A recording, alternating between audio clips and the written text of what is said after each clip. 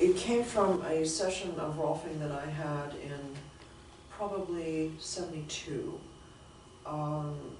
I was a forceps delivery baby, and my skull had these ripples on it. You could, in fact, I've still got a few. But the ripples are from the compression of the forceps. And if you make the skull smaller with forceps or compression like that, you end up with these little ripples. It looks like there's been a flood, and in the sand you get those ripples. It's like that. They're kind of like that. They go up and down and like that. And Dr. Rolf felt my skull and went, somebody take an elbow to her skull. Oh, dear God. So somebody sat there and went on my skull all over. It's probably, it remains today, the most ridiculously painful session I ever had. It was just awful. But the changes were pretty good, pretty huge. And I went away from that session thinking, gee, that's a wonderful change. But if I did that to my clients, they'd never come back. You know, it was just like, whoa, that's bad. So I thought to myself, maybe there's a way to do it without all the misery. Wouldn't that be nice if I could find a way to get some change without sending people through the roof?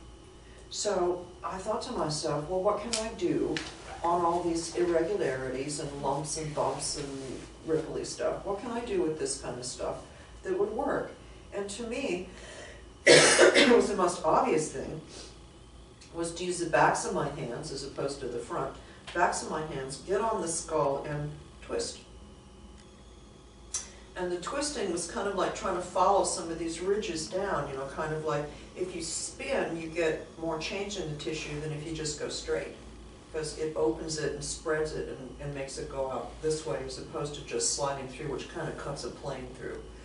So the spinning motion was something that I picked up that I thought I would try, and then I used two hands to do it, and it seemed to do very well. And I thought at first I was just simply smoothing out the surface of the skull, making it so that it was a little smoother just on the surface, because how many times do you walk into a door or, you know, hurt your head and you've got a big bruise and a lump up there that hurts for a while, and that causes adhesions. All of the swelling that goes on in the body creates a glue that causes adhesions.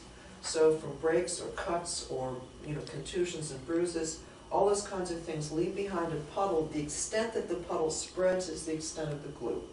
And you got to figure that the whole skull is kind of a mass of adhesion all over the place. So I was thinking I would loosen the scalp and the connective tissue of the skull. And if you look at the skull, there's almost no muscle behind the hairline.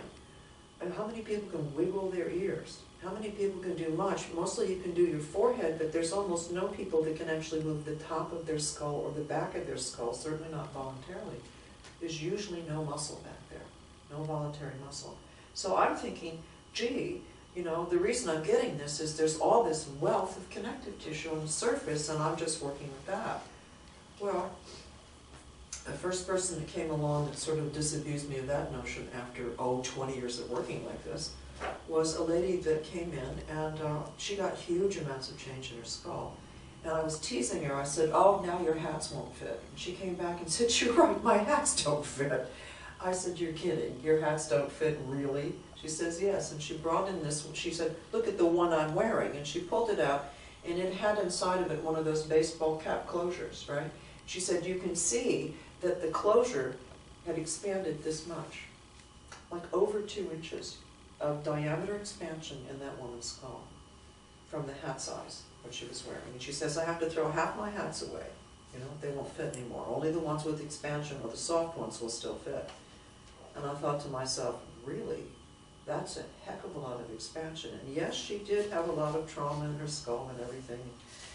Very important to get that out. But I was stunned that it was so much.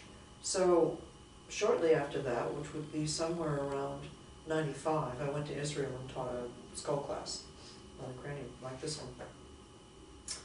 And I mentioned this lady and the fact that we'd gotten all that measurable change, and they said, let's measure. I went, all right, let's measure it.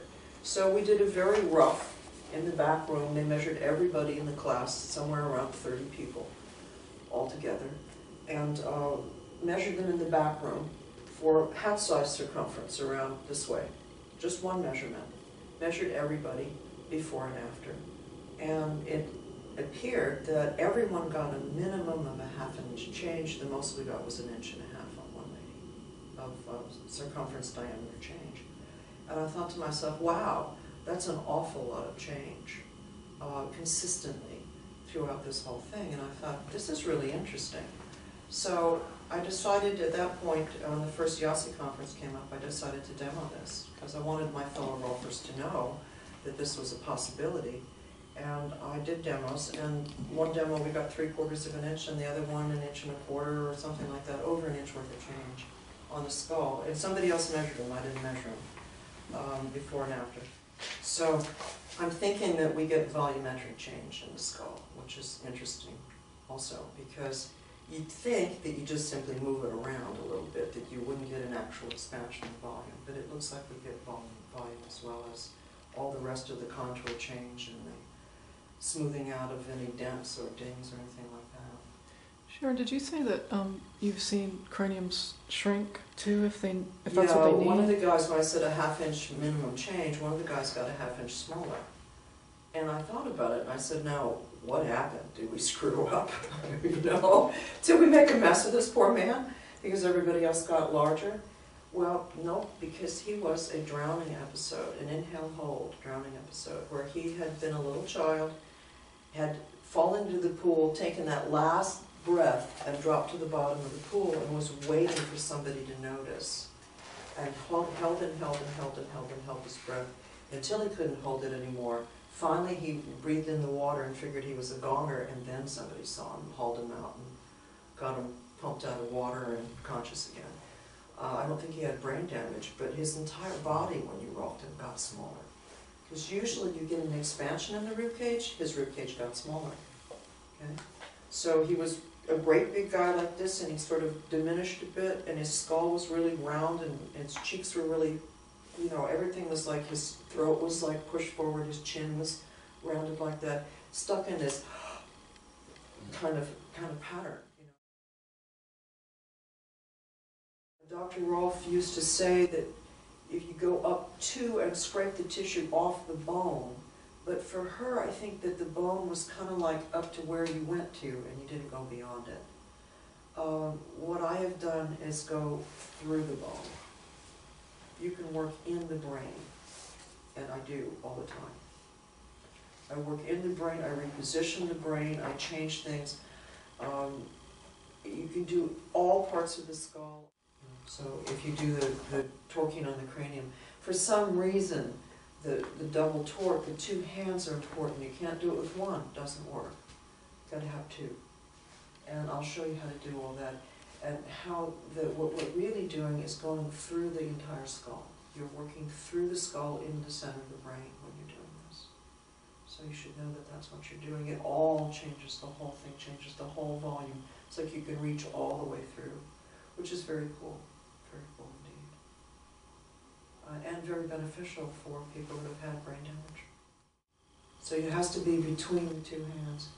It's kind of like, I like to tell people, and really this is a question of focus and practice to some extent. But as I say, when I started, I was just sort of just working the outside, I thought. Right? Sometimes I'm more bracing with my left hand than I am, but most of the time I've got them both working. I'm playing between the 2 hands. I will feel someplace in the skull that feels like it needs to have work. It's short, it's less resilient, there's less give in that area, and that's the area I'll pick, and then I'll find the other side of it. I'll go looking around and feel that when the 2 hands are connected, that's where I work, and then I'll take and put my torque through.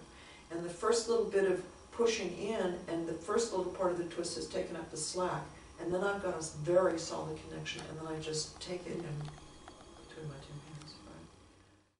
And what you were saying to me one time is that there's a vector of energy that's actually like a, what do you call that? Yeah, down in the middle to the brain. I was kidding in one of the classes. I have a girlfriend who's a Betty Boop fan, right? You know? And I was looking around for Betty Boop things to give her for her birthday, right? You know? And I found this little piece of glass that had etched into the middle of it this really cute little Betty Boop figure, right? And I said to myself, how the heck do they do that, right? How do they make it so they don't have to cut through the glass to create this beautiful little model? And I'm sure you've seen these pieces of glass. They have ships, they have Harley Davidsons in them, they have pictures of Elvis, you know, they got stuff etched in there, right? So this was a little Betty Boop, and I'm looking at it going, I don't see how they got in there, right? So I went online and I typed into Google, how do you make these, you know, images in glass, right? They take 2 lasers and the lasers meet, and that's where the cutting happens. Okay? So it's 2 vectors of energy that come together, and then they can use those 2, and they change their, you know, the lasers come all the way around this like this to cut, right? Mm-hmm. So at any angle, they're coming this way, and they're cutting into the glass in the center, and it's where they meet that they get the etching. So they can go straight through the glass without cutting through, right? And just carve out the very center, cause a pattern to appear in the middle. So it's kind of how I think of this. You've got 2 hands, you're creating a force vector that goes into the skull, and where they meet is where you're really working, in the center. And this is something that I picked up from Dr. Rolf in terms of like force vectors right in the very beginning of my Rolfing. And that's what you do in the cranium. You work between the 2 hands. So if you're not actively working with one hand as much as you are the other, you're at least bracing it so that you can work with the other one. Usually what I will do on people is I will start by checking everything to see where there are particular problems. If you feel around the eye sockets, you'll usually see that one is distorted. You know, people bang themselves, you know, they hit. All kinds of stuff happens with the face. So what I do is it's sort of a light once-over to check and make sure, sort of starting to ease things up and starting to loosen the worst of it up in the face and stuff like that. That's usually what I do. I'll feel on the cranium. Then I will, when I've done that sort of a once-over kind of thing and easing things, then I'll turn the person on their side and start looking at the neck, because it's easier to get the neck from the side than it is from the back, because you can't see what you're doing. If you turn them on the side, you've got all kinds of access to the front and the back, and you've got the whole half of the cranium that you can do. And I don't really do torque across the front of the cranium very much, unless there's been a lot of blows and damage and, you know, stuff like that up there. I usually use, I'll go from the eyebrow up, but, you know, I don't do tons of torque across the frontal bone. Usually it's back in the back, and the occiput is probably one of the nicest places to get torque, and it's the place where very often when you have whiplash, the whole skull will turn under. And it will turn under and slide on the neck so that it's jammed under like that. That's a pattern you really feel a whole lot. So you're looking a lot at the occiput. A lot of times I'm feeding out of the occiput, and often if you think of the birth process, that's what gets jammed in when you're coming out as a baby. So some of us have never, since the time we started the birth process, had the occiput freed up enough to actually line up on top of the skull. I often feed from the occiput up. That's usually where the shift is they're usually tucked under and back, and sometimes you get so much shift in the occiput on the spine that you actually kink the spinal cord through there. So imagine getting that out. That's a huge relief for people. Once I get the outside of the skull done, then I do the face. Okay? So that's my pattern of it. So Dr. Rolf would only lay people on their back, do a little bit of preparatory work around the clavicles and down in here, and then she'd start with the jaw. She'd start working in the mouth.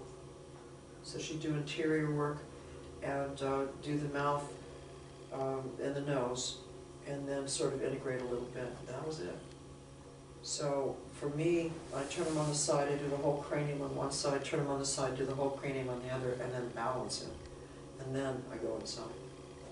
So it all fits together better. And I feel if you take the pressure off the skull and allow it to expand it, it gives the face someplace to go. All the bones of the face someplace to go. And this is a way to get enormous amounts of change that nobody's ever realized that you can get in the cranium.